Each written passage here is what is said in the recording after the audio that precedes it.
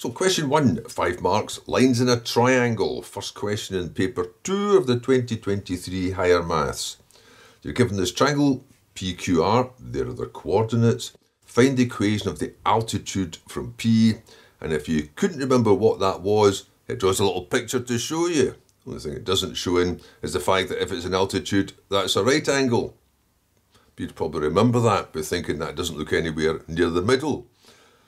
Right, 3 marks just for doing that. So it's a equation of a line. You need a point on it. Well, I've got that, so I just need its gradient. Now, to get its gradient, I don't have another point, but you've got the line QR. So you can compare it to the gradient of QR. So QR, I'm just going to use them here. So it'll be 3 take away the 8 over the 13 take away the negative 2. So that's a negative 5 over it, and that'll be plus 2, so that's 15, which means the gradient of QR is negative a third. Looks like that, shallow down. Now from that you can get the gradient of PR. Now you can make the wee statement. You could say that the perpendicular one times the gradient itself should come to negative 1, which means that the perpendicular gradient, the gradient of the line you need, is going to be 3, the negative of the reciprocal, and then just pop it in. So here's the line. Y minus, now it's P, I'm using this point, y minus the y coordinates, that'll be y plus 1, is the gradient times x minus the x coordinate. There's not a lot in this, is there? So that's 3x minus the 15, but then minus another 1, so minus 16, and that's it.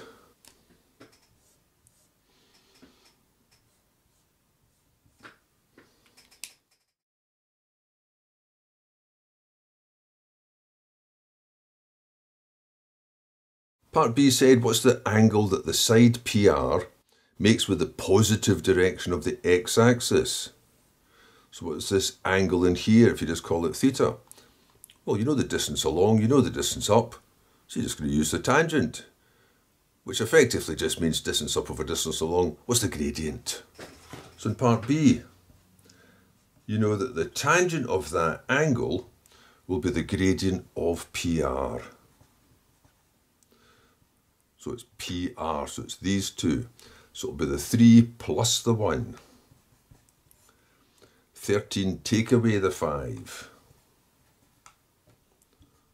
So that's a 4 over an 8, which is a half.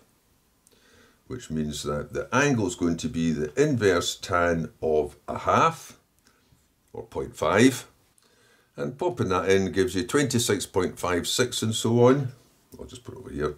26.565 and so on. So we'll say that this angle is going to be 26.6 degrees.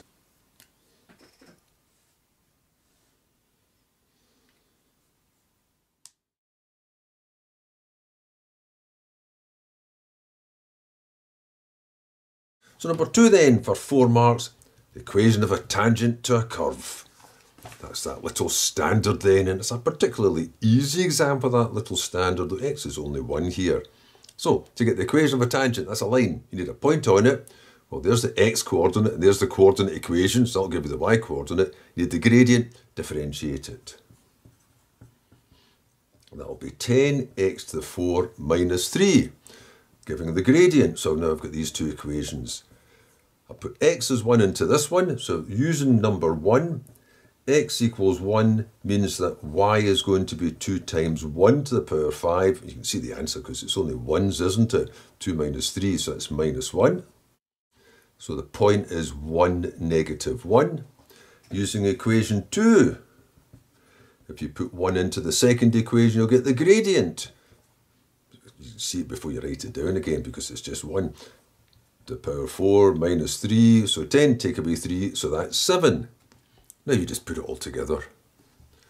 So y minus the y coordinate, I'll just put it as plus 1, is the gradient 7 times x minus the x coordinate.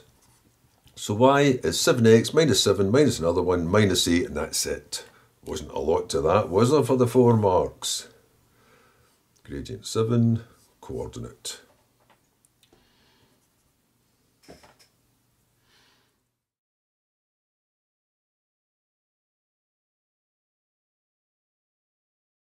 Number 3 for 2 marks, carry out this integration. It might look scary because of the cos's and the pi's in it, but there's really not a lot to it. You just need to say what would differentiate to produce a cos. That would be a sine. It would produce a positive cos, so all is fine. Of whatever. And the coefficient, of course, just remains the same. But since it's not a simple sine x, but a sine of something, if you were differentiating, you would have multiplied by the derivative of that linear part, which is a 4. So here you're going to divide by a 4. And don't forget plus c, because that disappears. So you lose contact with that when you differentiate. So the answer to this is just simply 7 upon 4 sine of 4x plus pi upon 3. And don't forget to add on a constant.